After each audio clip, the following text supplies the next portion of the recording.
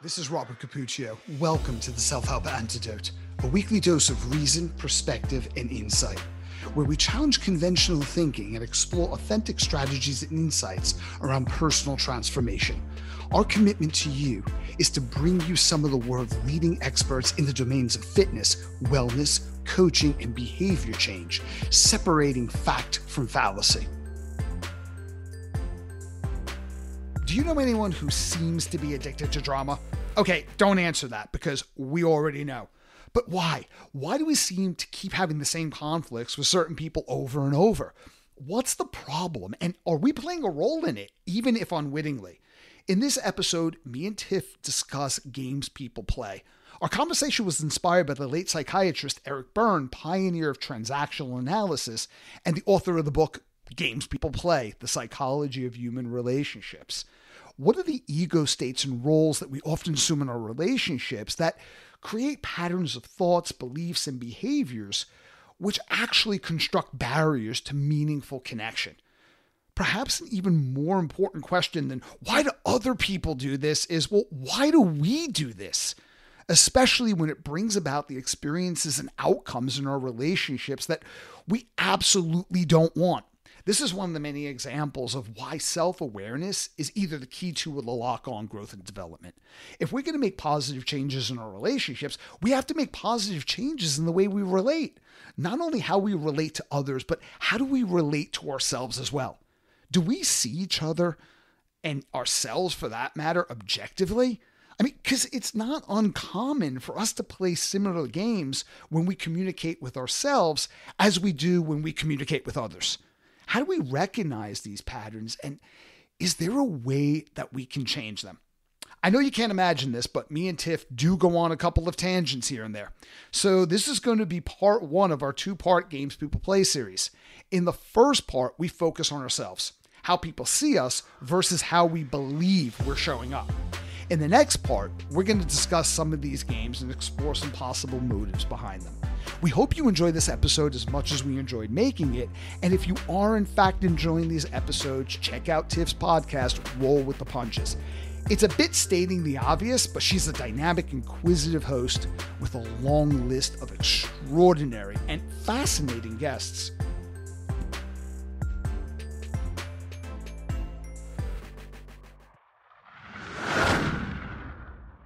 Welcome back. Not just you, Tiffany. Well, but welcome back to all the listeners.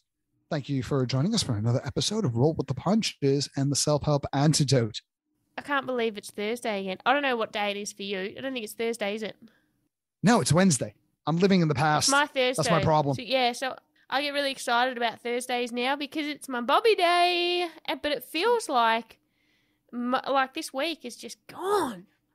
Tiff, that is so sweet and beautiful to know that one of my dear friends looks forward, because I look forward to this day for the very same reason. I know I had a couple of customer service issues when we first got on the phone, so I didn't seem like I was in a really grateful state at that point. But trust me, the gratitude is always there because we have open and I think transparent, authentic types of conversations, on and off the podcast. Yeah. And, speaking of honest and open communication, what gets in the way of meaningful relationships? I think that's what I want to talk about today a little bit, because we mentioned all these podcasts, it's like this stream of content. I don't even know what episode with who I said what, but I know at some point we were talking about Harvard and their longitudinal study they were conducting since 1938, I believe. And the one defining factor that everybody in the study had in common is all happy people, self-reported happy people, were people who had close, meaningful relationships in quality, not necessarily quantity. And if meaningful relationships is the key to happiness, what gets in the way? And, I think one theory that came out was from the psychiatrist Edward Berne back in the 1960s.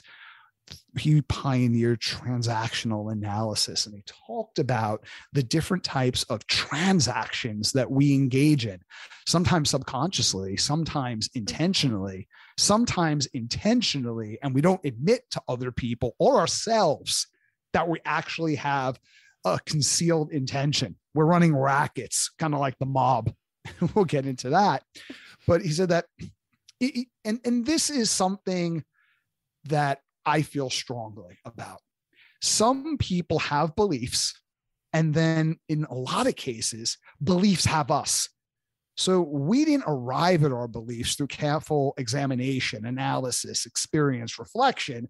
They were imposed upon us. They were almost injected into us because it was a thought that was repeated emphatically and consistently. And then we adapted it as that's just the way the world occurs. So he talks about that there are patterns of thoughts and beliefs and behaviors that are created through people through transactional analysis, where rather than having meaningful conversations, we step into roles, we step into ego states. And a lot of times we engage in games for a variety of reasons. And one of three ego states that we're engaging in when we're playing these games, or when we're even just subconsciously in these roles, it can be described as the adult, the parent, and the child. So the adult is neopsychic. In other words, in a neopsychic state, you're pretty much grounded situationally and rationally with what's happening in the present, where an exteropsychic state represents itself as the parent. You're borrowing from an external reality, and you're stepping into a certain role that's either nurturing or in some cases highly critical. And then the other ego state that emerges is that of the child, or the archeopsychic state. And this is a relic of the past. It's someone you used to be, but as any child, you have a propensity to be highly intuitive, yet impulsive and dependent. And we always step into these roles, whether we realize it or not. And a game occurs when we mask our true intentions. So we masquerade as I'm engaging this behavior or this course of action because I want this, but in reality, that's not what I want. I want something else, but that something else I want is not socially acceptable. It's very selfish. So I have to present it altruistically in the name of looking good. So I choose to be right and look good rather than to cultivate meaningful relationships. And that wears away at real connection. So therefore, it possibly wears away at true happiness, because we've been talking about happiness a lot. Oh, this is gonna be a good conversation, because you gave me a bit of a brief before of what we wanted to talk about, but I wasn't, like I was like, I'm gonna have to wait until Bobby starts talking about this to really get my head around where he wants to go with it. But it's really prevalent, I think, not even for me, for everyone, but for me, because I'm looking at that outside angle of myself and relationships and people in my life and who I've been and the roles that I've played, and there's been a real mindset shift. So I'm getting real self-awareness and an interest in this, and I've had a lot of conversations with people lately, funnily enough, around them expressing about a relationship they're in, maybe an intimate relationship sometimes, and when they talk to me, an outside person, about what they're in the middle of and their idea on it and their intentions. And I just think, if only you could talk to that person. Like, there's nothing that you've said that is negative. And I feel like if you could say exactly this to the person who you deep down just love and want to fix this relationship, everything would be okay. What stops us from doing that, Bobby? I think there's so many layers to that. My answer to everything is it depends. Because when you get into something as complex as human behavior, and when you talk to someone who's as limited intellectually as I am, you cannot arrive at a definitive, well, it's this. It could be a lot of different things. It could be on different levels. Like, one thing that I was reading recently is research that they did on rats. So you talk about when people are playing games, or maybe some of those games come out being quite aggressive, even violent games that we play. These games are not inconsequential, although some of them are subtle and innocent. Others, the stakes could be quite high. And one question that came up in a podcast many, many months ago was around, well, why do people in abusive relationships stay? And well, there's a lot of psychological reasons. It could be that they truly believe it's their mission to save or change that person. So they have a savior complex because that savior complex gives them significance and gives them security. It could be they don't think they can do any better. They could be terrified of what happens if they leave that person. They might have a low sense of self-worth that makes them feel, well, without this person, as horrible as they are, who would I be? And all of these things might be helpful, but there's so much more that could be going on. And they did this study with rats where they would expose these rats to a noxious odor, and that odor would be linked to an electric shock. So after a while, if you receive an electric shock every time you smell this odor, you're going to try to avoid the place where you smell the odor. Yes. So if you're a smart rat, and there was a lot of smart rats in this study, they avoided that odor. But when you deal with pups who are in the presence of their mother, their my brain today. So their stress hormone levels, right? Yes. Glucocorticoid levels in the brain is suppressed within the first few weeks of life, because elevated stress hormones can be damaging to a developing mammalian brain. So they basically let mom handle everything. So without the presence of elevated stress hormones, they don't develop this aversion to that smell, which is very interesting. So they're completely dependent on mom. So if mom is abusive to, let's say, the pup, or neglectful, you would say, like the behaviorists would say, well, based on the conditioning, try to avoid that parent, right? Well, that's not what they do. What they do is they cling even harder to the parent because it's that important for them to connect to their caregiver. And there was a horrible study that was done with monkeys.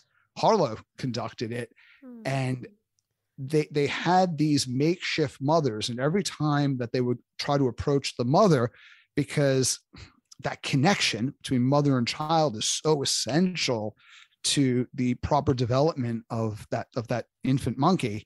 I think what a baby monkey is called? They're called infant monkey, whatever. And there would be this monkettes. No, those are the dancing monkeys in high heels on Broadway. It's an amazing show. Have you ever seen it? The Monkettes? I mean, the hairy legs and the high heels, it's a little bit scary at first, but once you get past that, they got rhythm. They're all so coordinated. It's a very uplifting experience. So yeah, anyway, so there'd be this incredibly disruptive blast of air coming out of these makeshift monkeys. And you would think that they would avoid coming in contact, but what they do is, it's so sad, they cling on harder and harder because of that desperation. So going back to why do people stay? It could be something within your conditioning, based on a experience you have that you don't even remember. So there are so many reasons why people do the things they do. Maybe it's if we took a look at basic human needs, it's rooted in that. I want to be significant, and maybe I don't feel that I bring anything of significance. So the way I do this is I engage in a game and I play with you. Again, either unintentionally or intentionally. Maybe I feel safer, because like every relationship I've ever been in, or every close friendship, it doesn't have to be romantic, has ended. So, if I can't have safety that comes from trust, well, I'll have certainty that comes from trying to control you. I want to make 2 points. One is, I saw recently a quote with a picture of a child, and it said, a child who is abused by its parents doesn't learn to hate the parents, it learns to hate itself. And I was like, that's exactly what happens, right? Because they still stay attached to the parents, but they learn to hate themselves. And the other thing is that study you spoke about, I talked, would it be the same one or a similar version? Dr. Vanessa Lapointe, the child psychologist, talked about that, the orange blossom scent and the rats, and said that it was proven that 7 generations later, they would still get a stress response from the scent of orange blossom. So it highlights that. Wow. So is orange blossoms. I was like, it's a noxious odor. Yeah. Orange blossoms sound so much lovelier. But and somebody recently said that it's now been proven since then that it's actually 17 generations, which is just a lifetime. But what that highlights to me is we're running around trying to fix what's wrong with me. Why do I do this? And that's such a good point. The answer's 17 generations ago. So as if we're going to have a clue. Like, the games we're playing aren't intentional. They're built into generations of systems. How the I have got to. So here's where I read that. Okay, I've got to recommend a book of recommendation. Robert Sapolsky. I'm a big fan of his book, Behave.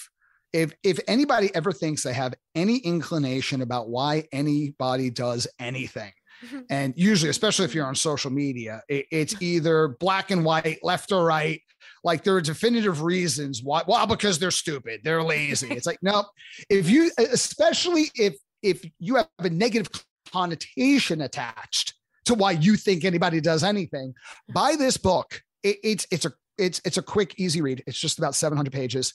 So just like some light reading. He does get into some stuff, but he walks you through not just the biochemistry that's taking place in your brain milliseconds before you engage in a behavior, but hours, months, years, decades, centuries, millenniums. So he walks you right down that rabbit hole about so many factors influencing behavior that you couldn't possibly, in certain instances, know why you did what you did. Not to mention somebody else knows why you did what you did. Yeah, it brings up, I think I've mentioned to you before, 2 hideous short relationships I had that right before I threw the towel in on dating at all, because I realized that I was running a racket. But I mean, this speaks right to it. So years ago, I started seeing someone for a very short period of time, a handful of months, and it became and then crap went on, and I realized this person was not great. It was a toxic relationship. It was not going to be great for me, so I moved away from it. Had to get an intervention order. 3 years later, I didn't date for 3 years. Like, it went on for quite a while, so it was not, I was in no hurry to step back out and meet guys. And then 3 years later, I go to my mate, that was a long time ago. I've been busy. I should probably go and date again. Went on 3 dates with this particular person. Same thing rolled out, same toxic personality type. Their ex had a intervention order on them.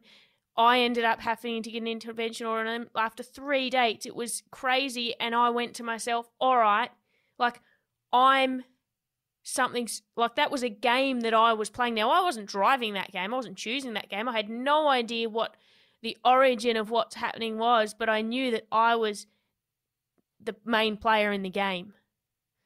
So I took myself out of the game, and I've spent a whole lot of years trying to figure out the game so that I can step back in and play a different game. But this is where it gets tricky, because it's like all of your friends want to tell you that those dudes are the problem, and I'm like, yeah, but I'm the one walking into that situation and choosing that. Obviously, I didn't choose it. I didn't choose it based on something I saw. It's something that unfolded. It wasn't something I could see, but it's something that I realized I was going to need to learn to recognize what was I getting attracted to to allow that to happen. See, that's a good question. And I want to talk about that in just a little bit. My disclaimer here is, I said, well, God, there are some things that you couldn't possibly know why you do what you do, but there are some things that through reflection and self-awareness, you do start to get insight. So it's not like everything in your brain is a black box. There are some psychological reasons why you're doing what you're doing, and a little bit of introspection could help unlock or illuminate some of those things.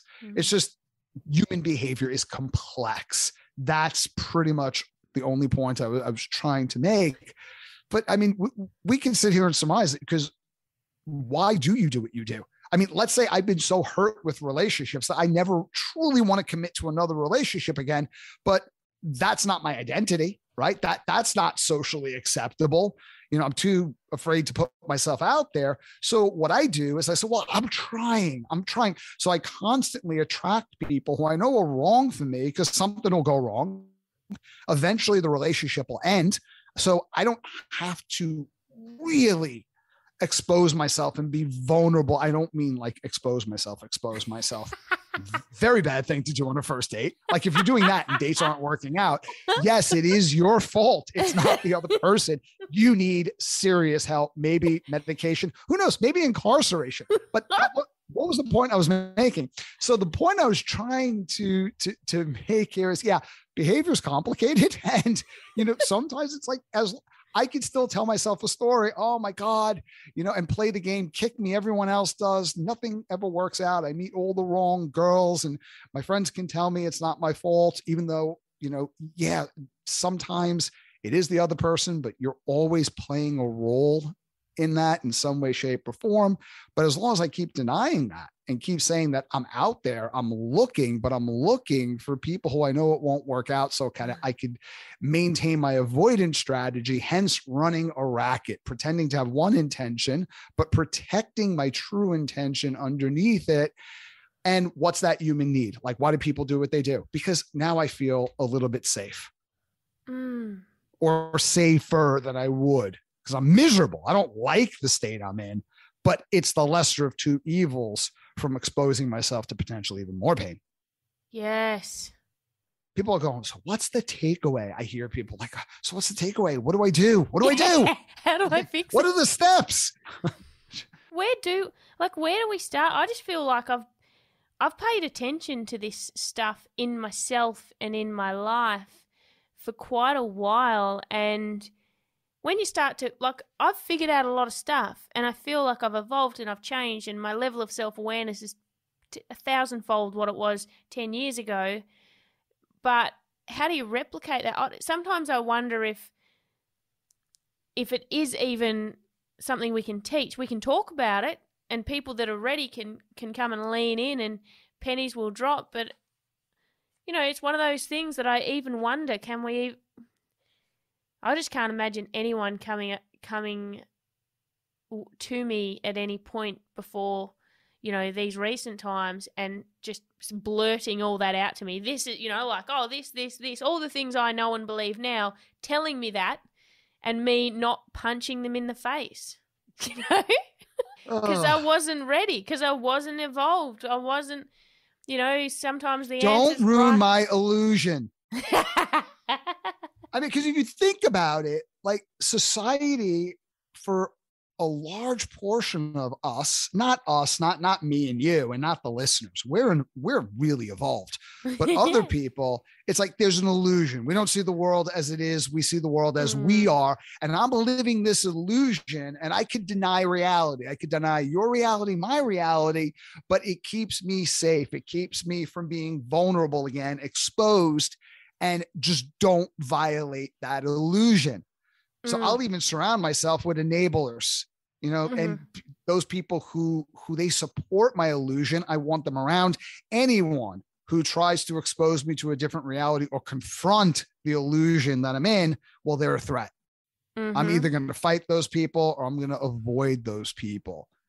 So we go out and seek patterns of interactions between us and others that sometimes support the illusions that give us a sense of safety when facing what's underneath the surface emotionally, psychologically is too scary, or we're not ready. We're not at that point. Yeah. This is interesting because it's something that over the recent, the last couple of years, it's been in my wheelhouse. And so, I've been single for a long time and very avoidant and kept people at arm's length and known that. And it got to a point where I, in more recent times, I was talking to someone and I said, I look now at the handful. So I've been very deliberate in who I surround myself with. I always have to a degree, but I've been very deliberate about it, especially in career, because it's the one place where I feel really driven and passionate, and I know where I want to go, and I know who's got good energy. And, so I'm hanging out with you in Harps for most of my life. It's great. But, I've got this great working community in my career space, but I looked at my relationship space, because that's always been the place where I have my struggles. And I went, well,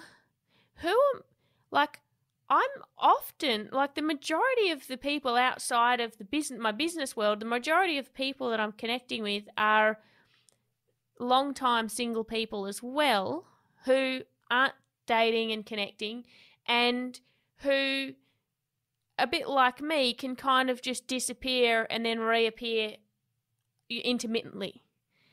And so I go, do I want people like I have been for too big a part of my life, which I've spent a lot of time changing over the recent years, developing good relationships where I'm there all the time and I'm open and I don't just disappear when life's hard for me, so that no one knows that I'm not just the superstar. It's like, well, if stuff's hard and, it's okay still to reach out to people and connect and say I'm having a shitty time.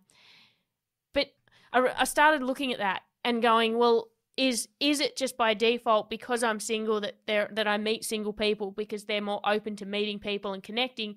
Or wouldn't it be interesting if I realised that I was deliberately picking the relationships that I couldn't really overly connect to because they were comfortable and I was triggered by anything deeper?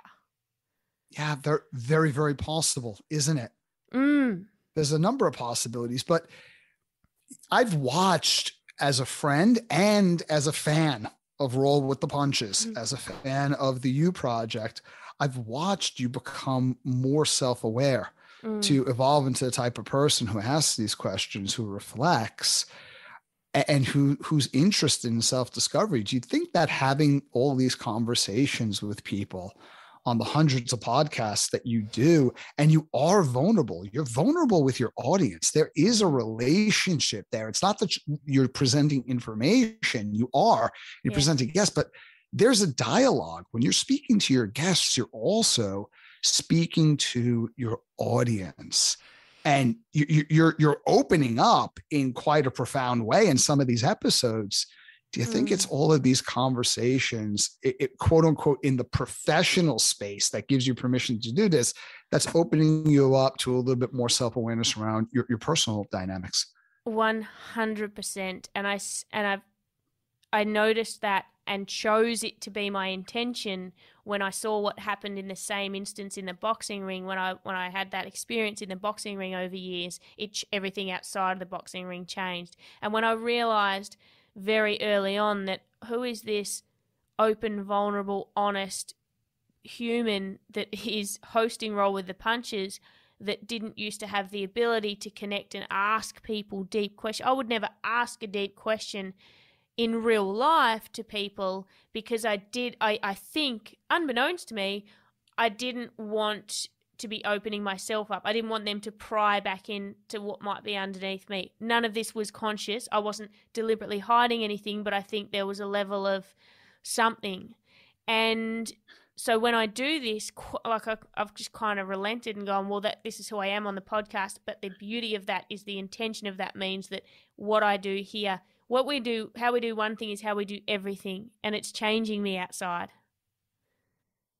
It doesn't matter sometimes how we get to the on-ramp of self-awareness. It's just a matter that we get there. So some people take a certain road or a certain method or form of therapy, coaching, and they develop these biases towards this methodology. And sometimes you can get somewhere when you're on the way to somewhere else. What I mean by that is, was it Lisa that was talking to me about this? Where I think it might have been Lisa Stevenson. I'll give her credit for this. Anyway, where sometimes you have clients and they have so much stuff intrapersonally, interpersonally, and they won't go there. It's too scary. It's too scary. It's too much of a threat to their identity. But if you talk to them about, okay, well, let's coach around leadership and communication at work. It's like, oh, yeah, well, yeah, of course, leadership and, professional development. Yes, I'm all about that. That's my identity. And the funny thing is, you're not talking about work. You're talking about themselves, them, who they bring to work that's getting in the way. And they'll go there and they'll let you into those more painful spaces of their lives and their psyche, because it just makes sense in the frame that you're presenting. Yeah. Oh, that happened, Dr. Bill. We like to bring him up. Happened Dr. last year when I was talking to him. He's our Dr. Phil. Totally are. Oh, well, come along for the ride, everyone. I'm in therapy. But what's interesting about that point is we were talking about a really specific scenario and a really personal scenario, so I won't go right into it, but we were talking about this context of something in our conversation, and then we were talking about something in business, a completely different conversation, and he said something, and I said, my reaction was just like, well, people can't hurt me unless I choose to let them, or something like that. But and there was just this huge contrast, and he went, see what you just said, and we reflected on that. Ever since that moment, like therapists or people or friends or anyone that's having these conversations, they don't have to say much. All he had to do was shine a light on, and then all of a sudden I realized, well, that's who I am. It doesn't matter whether it's in, scenario A that we were talking about before, where I didn't feel like that person and I would play a different role. I'm explaining it terribly, but it was profound, and that conversation changed me because I realized, why am I playing this role over in corner A over here that is really disempowering, and I'm dragging along a lot of emotional bullshit, and through that, unintentionally, I know that it's making me go out into the world and seek those experiences, when really in every other aspect of my life, I'm this person. And no one can hurt me unless I choose to let them. And you know this, and a good coach, a good therapist, they're not there to present a worldview to you. They're there to help you examine things that are right in front of you. Because if you just had, and this is why it drives me nuts with, coaching is about asking great questions. No, that's an element of coaching.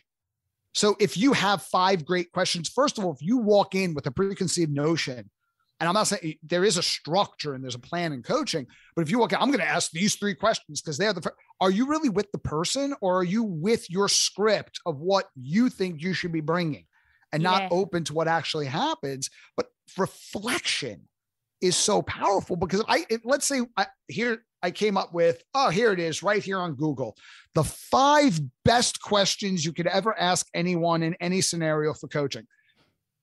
That's not true. I didn't Google that, but let's say that's what came up.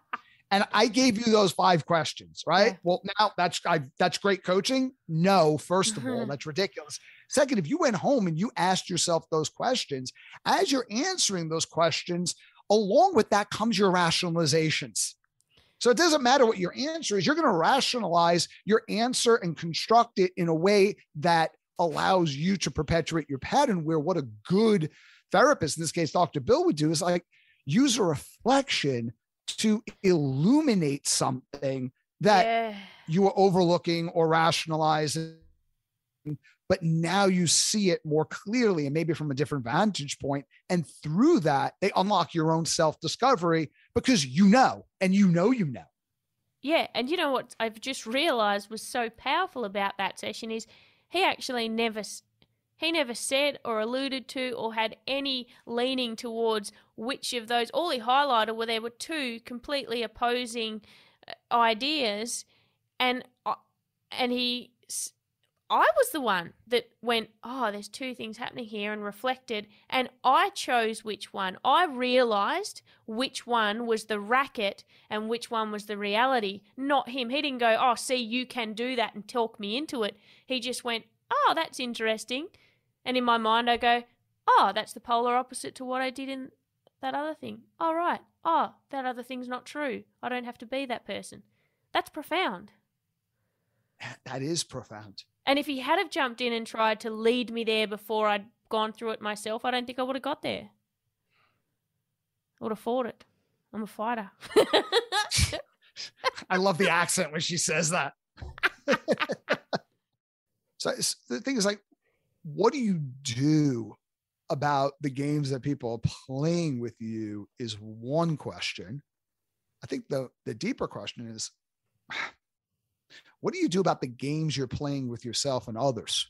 Because we just don't have rackets with other people. You know, again, like rackets are where, you know, you go to the dry cleaners, and that's a very respectable business. But, you know, what they're really doing is laundering something else. So that's like what we mean when we're talking about a racket. So just to reiterate, when you present one intention, but behind that is a different intention, a less socially acceptable intention, and you manipulate around your true intention, masquerading as something else, that's running a racket. But a lot of times we run rackets not only with other people, but with ourselves, because we have rackets about our rackets. So we keep ourselves from ever really discovering or acknowledging what it is that we're doing. You know, like we might be like, again, the savior. We're running around, I help everybody. And it's like, well, you know, in reality, you're doing that because you want to be needed. It's not even about them. You're on a racket, but you have a racket about your racket. You've even convinced yourself, you know, that's about, and I'm not saying that people who go around helping everybody are not deeply caring, because a lot of them are, but some of them, it's like, it's transactional, right? Yes. Transactional analysis. The term transactional analysis is pretty straightforward. It's we have these transactions or these games that we're playing with ourselves. And it just keeps us from really confronting our true intentions, or even beyond our true intentions. What's the need that intention is attempting to fulfill? Again, like, where's the beginning of that? Imagine, yeah, it's the same as what I said before. Imagine walking up to me when I was 29 and I'd stepped in the boxing ring and I was like, oh yeah, look at me, I'm in the boxing ring. Look, I'm amazing, I'm strong. Like, if someone, before I asked the questions to myself, if someone had said, actually, Tiff, I don't know if you're all that independent and strong and resilient. I actually think that you're scared of vulnerability and you are hiding things about yourself that you feel ashamed of. I would have punched them in the face with one of my well-trained left hooks. Rightfully so. Like, fuck off. Who asked you? Who is this person? like, I'm just trying to buy some fucking milk here. Can you ring me up, please? You know, I don't need this confrontation at the till. Harps and let me start that again. Harps and I have had, it's contagious. We have conversations where he talks about me wearing a hat that says bring it in and give me a hug, and a t-shirt that simultaneously says fuck off. I listened to that episode. I was laughing so hard. I nearly ran over 3 people. So there was another episode he had with someone on his show, and he did it with Melissa, so I wasn't in the conversation, but it was a psychologist, and he mentioned that conversation with me and that way that I am. And he used the term that I can be quite defensive. I have quite a defensive armor. And, you know, it was so interesting because when I heard that, and I went into a good couple of weeks of really deep considered thought about how everybody is experiencing me. And I was really hyper aware of the level of defensiveness that I carried around still today, which is a lot less than normal. But it was so interesting because I didn't take offense to it, but it just, for some reason, made me really interested. Wow, how do people truly perceive me? That's a question that requires a lot of self-awareness to even just present itself like that. Forget about the answer. That's a different level. Yeah, because there's somebody that I spend a lot of time with and I value deeply, and then I think, I wonder who else I have relationships with where if they were to have private conversation with somebody else, and yes, we have a great relationship, and of course they love and respect me, but how many of them would say, she's a good chick, but she's really defensive. You can't really get to know her. She doesn't really let anyone in. And that'd be me still thinking that I'm not those things. And think about, like, you don't want to be defined by other people's opinions, but you need to have a level of sensitivity towards them, because that is a reciprocal relationship between self-awareness and that openness, and how openness generates self-awareness. How do people see me? Yeah. And what am I doing specifically that might create that picture that people have of me in their mind? What words, what adjectives would they use to describe me? And what would I want that to be in the future? And what version of me would that be? I think we talked about, I know I talked with Susan Sly about just method acting, where it's not faking another character in the self-transformation sense of the word. It's imagining a version of that you no longer are. Like in transactional analysis, there's parts of us that are still the child, but we're also not that. Do you know what I mean? Yeah. So it's a version of us, but it's not the totality of us. We're different as an adult, or we should be different as an adult with different needs. And sometimes we revert back to that child state. So whether you're being the parent and being critical of someone and nurturing, whether you're being the adult and being measured, grounded in present tense reason, or you're the child that's impulsively grabbing for something that's dependent on other people, like overly dependent on other people. Now, however you show up in any of those, they're versions of you. So who's the version of you in the future that you would want to cultivate? Because, people say, oh, well, where you're going to 5 years from now, you're either going to arrive by design or by default. What was a post I read the other day? You're either being paid for the decisions you made in the past, or you're paying for the decisions you made in the past. And that seems to suggest that it's advocating for the creation of oneself, not finding yourself, but creating yourself, deciding who you want to be and stepping into that. We all do that, like Craig Harper's going for his PhD right now. So he'll emerge Dr. Harper. He wasn't Dr. Harper 5 years ago, but he will be. And there were very specific decisions and actions and strategies and mannerisms and characteristics and habits that he had to step into in order to evolve into Dr. Harper, the person who is, unless something derails him, inevitably going to show up in the future. That's the future that is emerging right now. So how do I want people to perceive me? And who would that person be? What would their temperament be like? What would it be like to be around them? How would they engage with other people?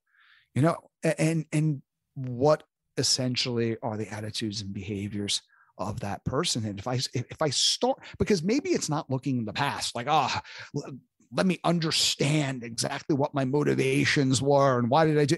Maybe it's like looking in the future that could kind of help us live in a way where we don't play these games because we don't feel threatened by our vulnerability and letting other people in. 100%. I mean, you look at all of the work I'm doing now is about being vulnerable and connecting and being seen, and and then one of the main people in my life is still using that description of their experience of me. And so there's no better learning than going, well, I can say that these are all the things I'm working on, and I can do the theory around it, but out in the world of experience, I'm ready to step into that, because that feedback or hearing that description of how somebody described me, that's got me ready to take the next step. That's not where I want to be. Anna said something interesting. We keep talking about Craig and, Craig Harper. So we're talking about our good friend. If you're not already a listener, he is the host of the U Project. So we keep referring to Craig. Who's this Craig guy? That's what we're talking about. I'm really sorry. And another one of our friends and a great guest, Anna, was on the show very recently. And I resonated with her discussion around observation. And we talked about this like with failure in our episode on failure, where we attach such a big deal. What if we were just curious? What if it was an experiment? And the purpose of an experiment is not to have it go one way or another, but to learn, to learn and be able to conduct a better experiment. So well, what if we would look at two interactions, one that's highly intentional, like I'm going out to meet somebody for coffee. What's my outcome? It might be to make them feel seen. It might be to make them laugh because, they're stressed out. They're going through a lot, and a little bit of levity, and escapism would benefit that. And you go in there with that intention and then experiment with just what happens. And it doesn't mean that this has to be the new you, right? Because we talked about failure and there's a point of diminishing returns, like small doses of failure kind of build up a tolerance for it. And it helps you reflect because you have a smaller chunk to reflect on. Don't go, quitting your job without a plan B. That's a lot of failure. The risk benefit ratio, or maybe that is the right course of action. What do I know? But taking shorter experiments where there's a palatable level of risk sometimes is better than like putting all your money on one horse, so to speak. So if you would just experiment with an outcome, what happens when I show up totally vulnerable and I don't care? I don't have to worry about what type of conversation we're going to have. I don't even have to worry about the next words out of my mouth. I could just show up in a state of anticipation and curiosity. And what if I dealt with people that way? And you don't have to own it. If it's like you don't like it, just try this one time and observe what happens. I think a really powerful question was like, going back to values, what is most meaningful to me? What is most meaningful to me that I want to show up in all areas of relationships, life, and work? And what is my current way of being with people and the games I play with? We didn't even go into what the games are. It's kind of interesting. It's funny, but what's that costing me in terms of my values? So I know that I'm trying to protect myself from something, or it's giving me something, but is what it's giving me worth what I'm losing? All right. Well, I know that you've got another hour's worth of content on this topic because we didn't even talk about all of the stuff that you mentioned. So we're going to continue the theme of this episode next week, correct? Have you got another full episode for us? Yeah, I want to get into what the games actually are. We never got to that. And like examples of them. That's because I get on the couch. That's why I get on the couch and put you in the therapist chair, and then we just get lost in that. I'm just going to be telling really cheeky stories and relating them back to the specific game. All right. Well, everyone, self-help antidoters, roll with the punches. Thank you for tuning in. Bobby and I love you, and we will be back next week to continue talking about the games people play. Thank you for listening. I hope you enjoyed this episode. Visit us at theselfhelpantidote.com to share your feedback, insights, and recommendations on what topics you'd like us to explore in the future.